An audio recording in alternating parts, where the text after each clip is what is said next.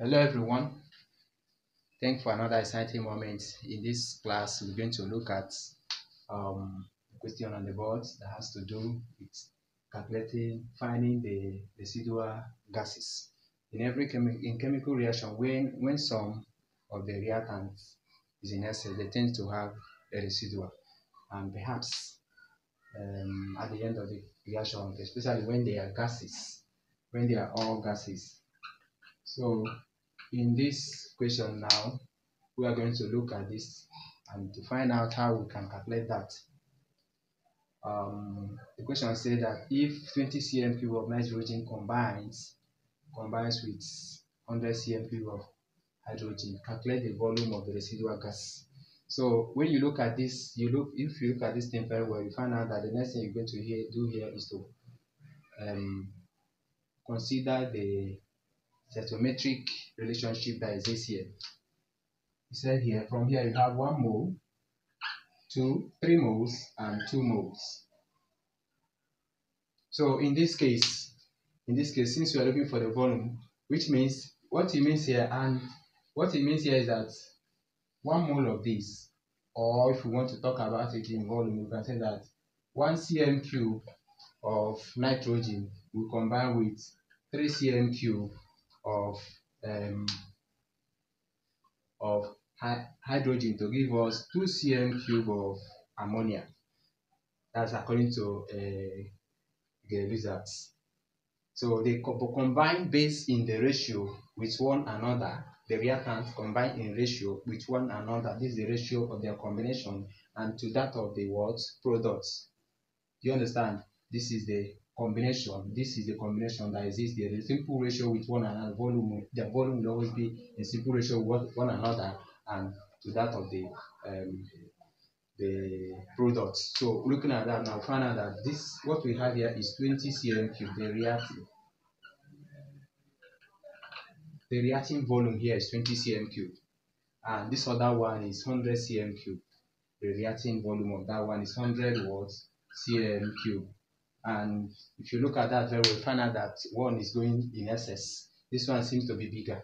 This one seems to be bigger than the other one. So what it means that at this reaction, at the end of the reaction, 20, it means that from this relationship we have here, what it says that if 1 cm cube of nitrogen, it will combine with 3 cm cube of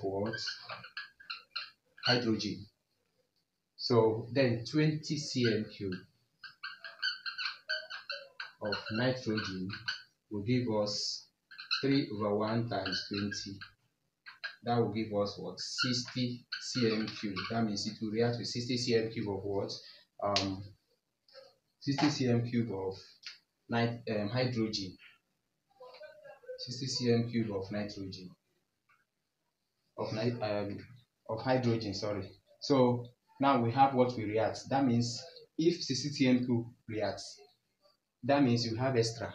We have an extra this thing there, extra of the hydrogen, which will serve as one of the residual gases.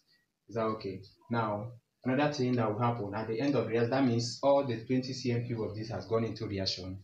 Then we have extra of about 40 cm cube. That means the volume we have here is what?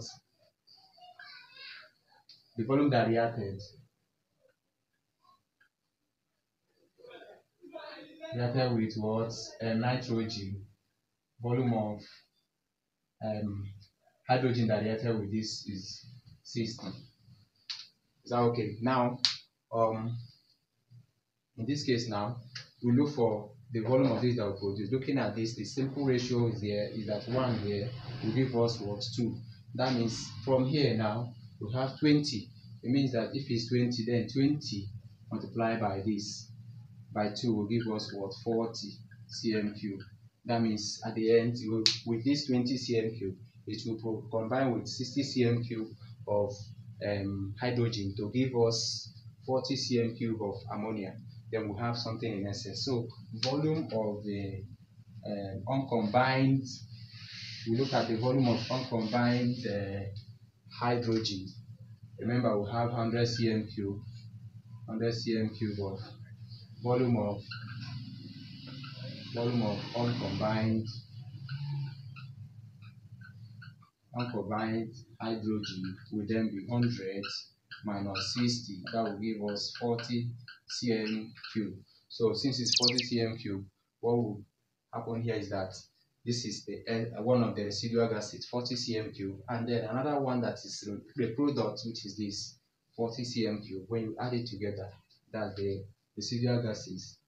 The residual gases will be that of ammonia, volume of ammonia produced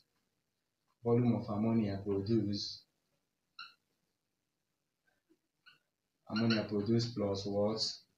Volume of uncombined hydrogen, that will give us 40. We'll say it's what? 40 plus 40, that will give us 80 cm cube of what? Residual gases. That's the 80 cm cube. That is 40 plus 40 will give us that. Thank you so much, and I would like to read your comments, and then share, like, and then make sure you subscribe. Thank you so much.